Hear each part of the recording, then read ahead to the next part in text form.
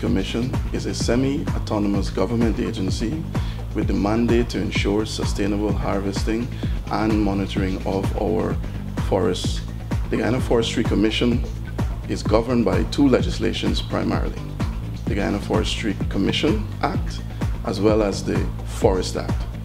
Under those two legislations, we are allowed to facilitate or to allow stakeholders to enter into joint venture or joint arrangements with each other for the harvesting and utilization of the resources of the forest. Under those legislations, it is also permissible for export to be carried out. The State Forest Exploratory Permit is one type of concession that the Guyana Forestry Commission issues.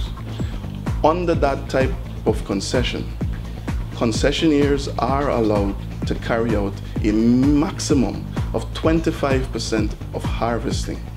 One thing to note here as it relates to compliance, these guiding documents outline the requirements that the different stakeholders need to follow, and if by chance there is any defaulters or any breach of any one of these requirements, the Forestry Commission do take serious action against those defaulters.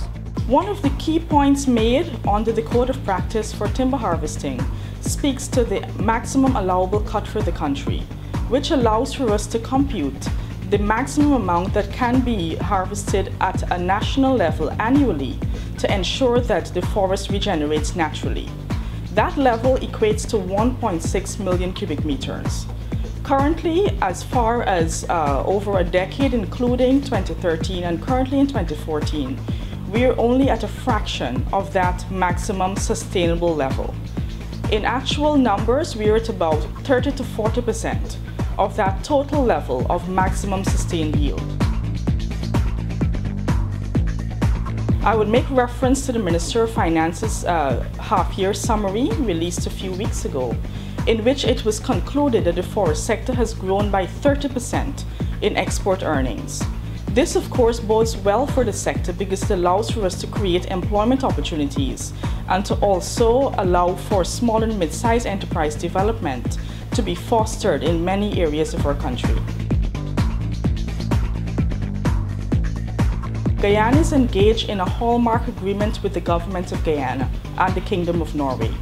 That bilateral agreement between the two governments allows for payments for ecosystem services in the form of forest carbon. Over the past 3 years, there has been compliance by Guyana with the compliance requirements of that bilateral agreement. In the area of forest management and harvesting of forest produce, there is also compliance with the requirements as set out in that bilateral agreement. In actual fact, the level of forest harvest that is stipulated as the benchmark for an annual period, Guyana has never exceeded that level.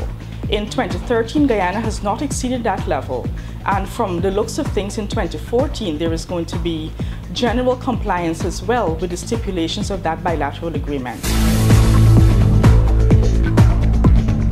The claim that the Guyana Forestry Commission supports joint venture agreements as a means of circumventing the forest laws of Guyana is, of course, without any base. The Forest Act of Guyana provides 4 joint venture agreements actually. It provides that so long as the individuals equally qualify, then they are allowed to enter into these arrangements, and there's a process, a legal process that has to be followed, and once that process is followed, then the joint venture agreement is approved. It is only approved after that process has been followed and the requirements therein have been met. The claim that there is an increase in illegal logging in Guyana, and of course the illegal exportation of logs out of Guyana, that is false. There is a claim that community operations as well as small and mid-sized enterprises are disadvantaged in Guyana's forest sector. This claim is false. In actual fact, in Guyana, we have close to 1.19 million acres of forests that have been allocated directly to community forestry associations. And currently we have 70 functioning community forestry organizations which support close to 3,000 persons directly employed. The Guyana Forestry Commission remains committed to ensuring that our forest and its resources are being sustainably utilized, and we will continue our sustainable monitoring of that forest to ensure compliance with our laws.